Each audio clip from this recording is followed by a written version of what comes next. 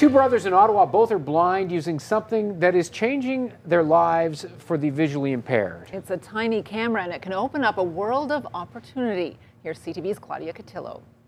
In notorious Vladimir Central Prison, Vladimir, Russia. Reading a book may seem like no big deal, but for Christopher Statham, this is life-changing. And I hadn't been able to do that in so many years, pick up a book myself and have nobody have to read it to me. Statham is legally blind. He has been for more than 20 years. He has a genetic condition called Stargardt's disease, which causes progressive vision loss. I was trying to read in bed one night and I closed my right eye, and with the left, the text was all spaghetti.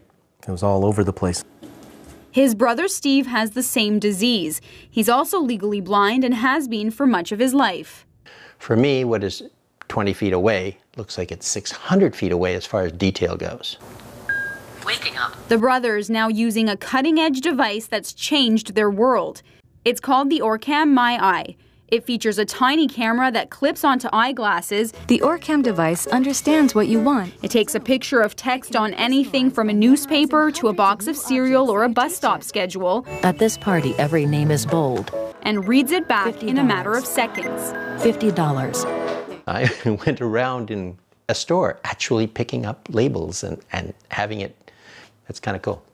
In a restaurant, reading a menu, same thing. Stuff that people take for granted.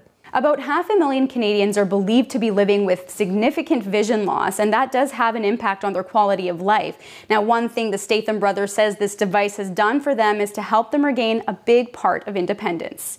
Oh, it's a game changer. They've come up with a marvelous piece of technology.